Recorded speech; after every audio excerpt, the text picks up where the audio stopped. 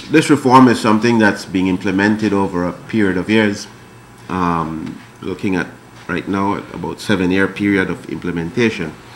Basically, using the formula, we calculated at the time what funding schools would have received under the formula, using the new formula, and we compared that to what they were getting.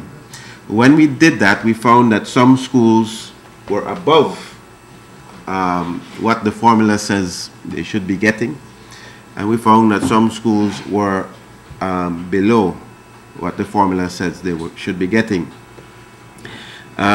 And so there were a number of things that could have been done to address that situation. You could have just brought these ones down to this level and raised these one up to the level automatically, in one big jump.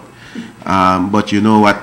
Two things. One, it would have been very costly, both financially and I think politically, because if you take away monies from schools, you know what will happen.